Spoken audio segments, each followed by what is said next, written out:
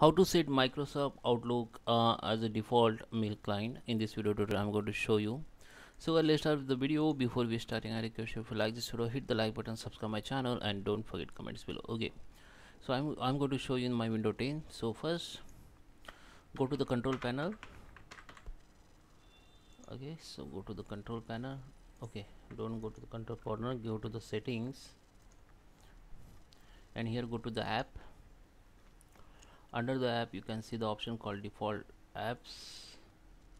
Click on it, and here you can see the first icon, mail. Just click on it and choose an application. So recommendation is a Microsoft 10 mailbox, but if you want to make default Outlook, just click on make default as Outlook. Okay, the next step is just scroll down and click on choose default application by protocol.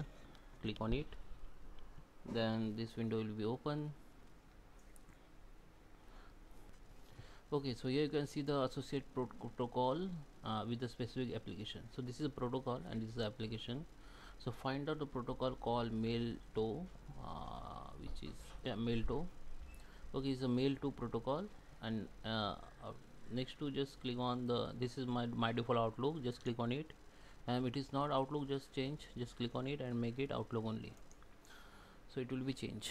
Okay, so that is how you can change the default mail client. I hope you like this video. Please subscribe me. Thank you for watching.